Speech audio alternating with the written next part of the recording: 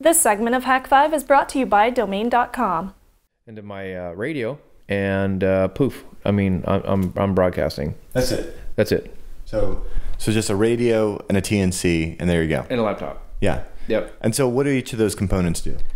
Okay, so of course, you know, the any computer that has either the serial port or now the USB with the newer models, you know, that's how your interface is. So you have your laptop or your personal computer, or you know, you can even do a lap or whatever. You install a client. In this case, Airmail is what we use, but there's other ones out there. You connect your TNC, which is your modem, which goes from digital signals from your computer to analog, because analog is all radio. Mm-hmm. And so it converts digital signals to analog, which then broadcasts over a frequency to some other destination. And so your TNC is really just keying the mic. It's like doing the push to talk or whatever it is, and it kind of doesn't even know what's on the other end, does it? Exactly. It's using the AX25 protocol, breaking things into packets, hence packet radio, mm-hmm. and it's broadcasting a series the data into a series of packets to a receiving station. Yeah. Mm-hmm. So what gear have you liked? What do you use that's been working for you? So I like Yaesu. There's a couple of ones out there. There's ICOM, very famous. Yaesu. Kenwood makes good radios. Cantronics makes the terminal node connector, or TNC. And there's a couple of other ones. And now they've got small ones now, which are just basically, it looks like just a square box with USB ports on it. And you plug it in. Yeah, like the XTNC? Exactly. Yeah, XTNC.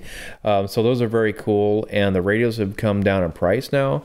Mm-hmm. You know, the ham radios used to be these big bulky things that Grandpa used to have that weighed, you know, 25, 30 pounds. And now they look like walkie-talkies.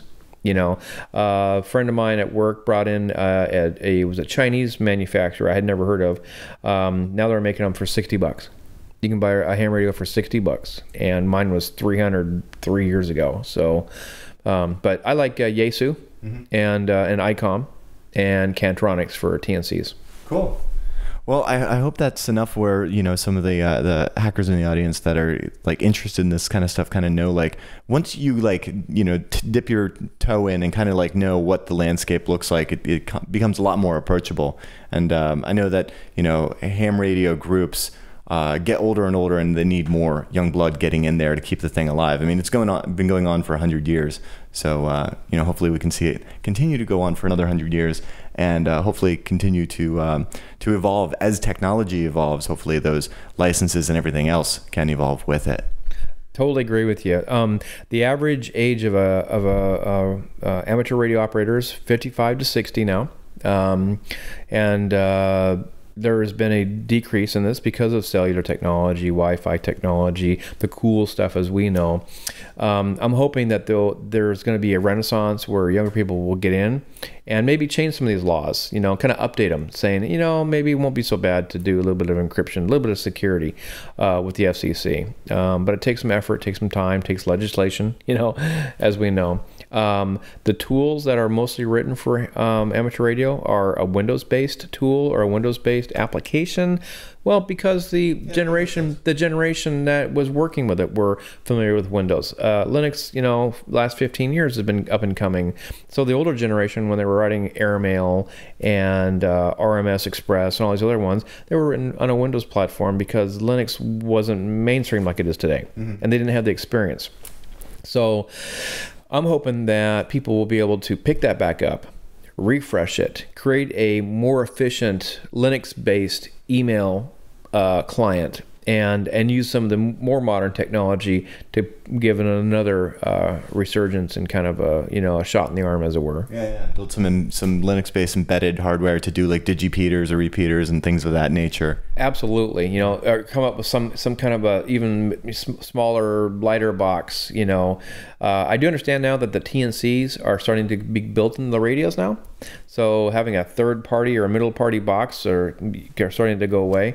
So if we could have some kind of a Linux-based airmail type system with a TNC built in, and just have one cable it would be more efficient and probably be a lot more, faster broadcasting. You could technically do a TNC in software just using a sound card. I mean, all we're doing is, using a little bit of computing power to convert some digital stuff into some tones. I mean, the same bell tones we grew up with on dial-up are what's rocking 1200 baud.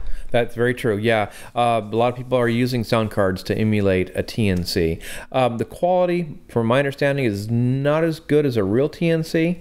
There may be packets drops or there may be some kind of interference, but yes, you can use a sound card and whatnot. So things are starting to get more refined and more streamlined, but we definitely need people to refresh these client tools and go into new technology. Well, I mean, I can totally see a renaissance happening. Just looking at the landscape of what's happened with radio and hackers, starting out with Wi-Fi, and now suddenly it's like, ooh, we have the, like the Ubertooth is an example where like, ooh, now we have the ability to start monitoring and auditing Bluetooth, and then now that's a thing. And the same thing is happening with 802.5.4, I want to say 15.4 Zigbee. And so, but those are of course all in the ISM, but it would be really cool to see some more UHF, VHF, HF hacking.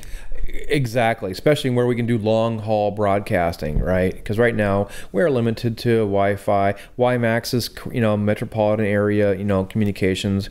But if we can integrate the newer technology with the newer operating systems with Linux and whatnot, we will have those capabilities where we can actually broadcast farther with newer thoughts and newer concepts. And it doesn't even matter that it's like 300 baud. It could be because it doesn't take a whole lot of data to actually, make change in this world. I mean, if you look at Egypt, when they turned the internet off, the most powerful tool that they had only broadcasted 140 characters. I'm talking about Twitter here. And so that's right. That's an example of a very low bandwidth thing that could be useful for making change and actually, be nice to have something that's not within the kind of state and corporate control that is the internet. Absolutely. That was a great example. And now, of course, you don't have to know Morse code to take the exams. The SEC deemed back in 2006 that Morse code was obsolete because text messaging is available and email is available, so it was taken out of the testing. So people used to get afraid of testing on Morse code, the dots and dashes and all that. Well, anyway, that's been eliminated, so you don't need to know that stuff anymore. So thank goodness for that. Nice.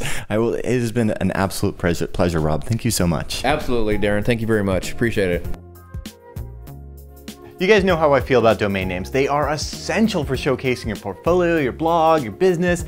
I remember my first website. I was at my ISP's domain and then it was like / tilde my username, yet nobody was gonna remember that. But what they are gonna remember is a .com. It's the best. It's so globally understood. It's immediately lending credibility. And the best part about .coms is that they're totally affordable at domain.com. And the whole Hak5 crew, we use domain.com because they're the best. They're easy to use, they're reliable, they don't gouge you or annoy you with irrelevant upsells. Plus, you can't go wrong with a company that has like a human approach to business. Just seriously, tweet at domain.com and see their customer support is a breath of fresh air. So get this, domain.com, they are huge fans of Hak5 and they want to hook you guys up. They got a great offer, 15% off their already affordable domain names and web hosting if you use the coupon code Hak5 at checkout. That's 15% and big savings at domain.com. So don't forget to use the coupon code HAK5. When you think domain names, think domain.com.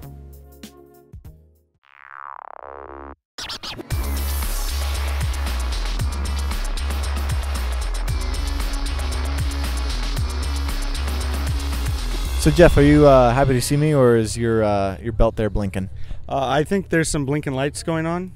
I was told Das Blinken was cool for Toorcamp, so Das Blinken. I didn't realize it was neutered. I thought it was the masculine Der Blinken, or maybe the feminine Die Blinken. But yeah, no, I get it. I get it. This is actually a cutoff strip, so Das Blinken probably is correct. It's totally a neutered something. And to our German audience, es tut mir leid, wie auch immer. Wow. Okay, I don't even know where to begin. First of all, what is this? This is my tie for a proper business attire. You walk into the board meeting and you want to look your best. You come in, you're talking to your boss, and you're trying to get that pay raise.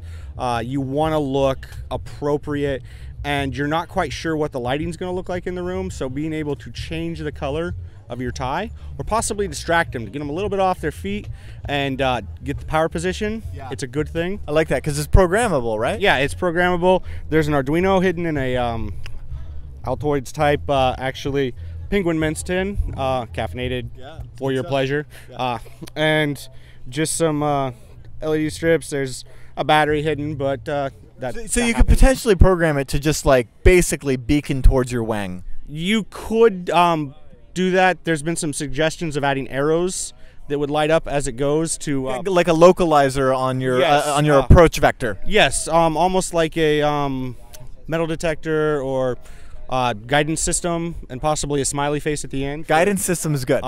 Smiley face for everybody to have a happy day. You know, or ending. Or ending, if you want to pay for it. Okay, so talking about paying for it, you say these are LED strips. What do these run?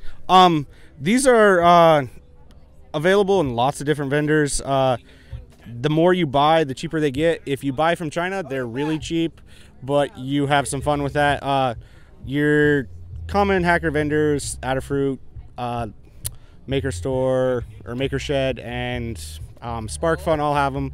Probably looking at $35 a meter, and it's fun, addressable. There's libraries, so it is easy enough for somebody who can't code to make some flashy lights. So tell me, what is the unique thing about these LEDs? Unique about them? Well, I mean, obviously, these are surface mount RGB LEDs that can change to multiple colors, but you've got this flexible thing in a polyurethane case. They're semi-waterproof. Water resistant is probably what the marketing people or lawyers would want to say. They have a LPD 8806 between each two LEDs. They're actually severable, so you can cut it in chunks of as short as 2 LEDs and make whatever pattern you want, whatever length. They're individually addressable, so you can have them become a pixel display. Is there like a max? You say it's individually addressable. If I get like 1,000 of these on like a huge run, can I, see from 0 to 999? That is theoretically possible. You're going to have some problems with voltage. Probably have to add some amps to the power, and possibly enough to burn out your Arduino. So what's the longest you've ever seen? I was playing with a 5-meter strip, which is 5 times 32, and I'm going to embarrass myself with some bad math right now and say 160. It's in the lower third. Yeah. And I've also seen 25-meter strips tied together, or 5 5-meter strips together in a 25-meter strip. So it is possible to go long. It just is a little bit slow. The refresh makes it look a little weird because it is so long.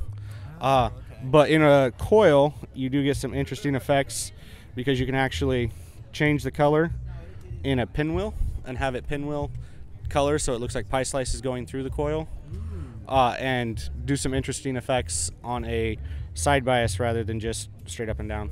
Well, what about the PCB? I mean, this thing is obviously flexible. How's that working out? It's pretty flexible. I can fold it in half and not have too much trouble as long as I don't fold it on a resistor or chip or LED.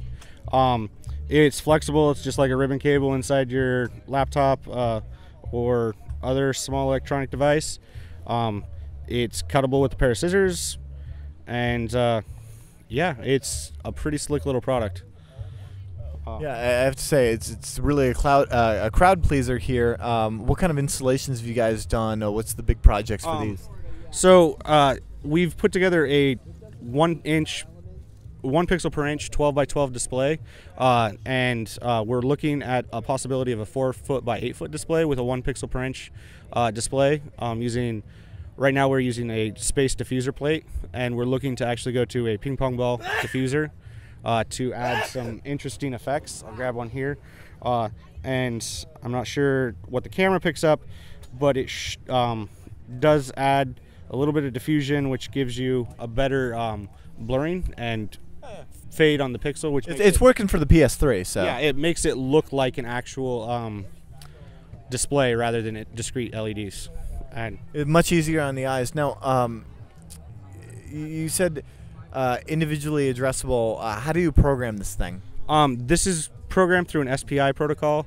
It's very simple. You basically tell the program how many LEDs you have, and then you tell it what you want it to do, and it makes that happen across the strip of LEDs. So there's a bunch of like pre-programmed libraries for these different patterns that you're doing right now and randomizing? Yeah, these patterns are just pre-programmed functions. There's libraries for SPI, library for the LPD 8806. They're prepackaged, free on the internet, just like most of the Arduino stuff, and it provides a really easy way to get interactive lights. This is just a little bit of mix on some of the example program to show off kind of what the strip can do. We're here trying to get rid of some of our stockpile so we can get some newer, possibly custom-made stuff, and we're looking at that to do some interesting pixel display. Okay, tell me about pixel display. Like, what's your pipe dream? You know, money's no object. What do you want to do with these guys?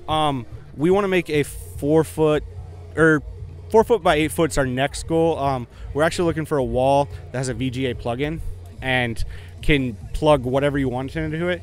We have a Kinect camera that we're using to get some interesting video input and then display it on our 1 by 1 or 1 foot by 1 foot pixel display.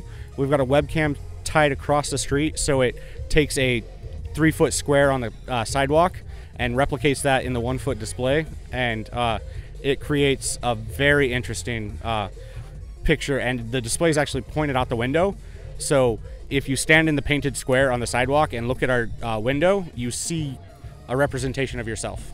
Oh wow, this sounds like a fantastic art installation. Where can we see this?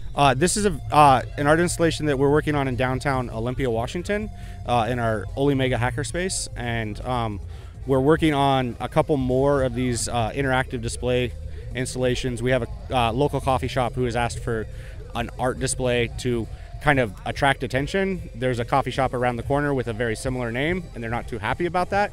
So they're trying to make it memorable so that people don't forget what coffee shop it was that they were in. And a bright lighted sign will make it much easier to call attention to themselves than changing their name. Yeah, I can imagine once you get this thing custom and you get that actually 1 by 1 pixel density, you can really do some cool stuff, and especially if you get some way to do like a VGA driver where it's agnostic of the programming, it's just like whatever the OS is outputting to it, then it's like all sorts of fun is on, right? Yeah. Actually, here at Toorcamp, I ran into somebody who used a FPGA to drive these rather than Arduino to get much quicker refresh, much better resolution, and much longer strips of it. So the idea of using that to create a driver for this that could then have a VGA or other common video connector piped into it is something that we're kind of interested in. Cool. Now, where can people that say they're near Olympia, they want to get involved with the hackerspace, where can they find out about that? You can go to olymega.org and check that out. We have a meetup page on meetup.olymega.org that talks about all of our classes and training and events that we have going on. And we're on 416 Washington Street in Olympia. If you're there, it's the Capitol Theater building. We're on the 2nd story. And we're open most weeknights from roughly 6 to whenever we get tired to go to sleep, and that's what we're doing. We're in the middle of a summer series of classes teaching intro to Arduino programming, robotics, and then a radio program. So, Jeff, this is so fantastic. Thank you for sharing this with our community. You're welcome. Really appreciate it. Yeah.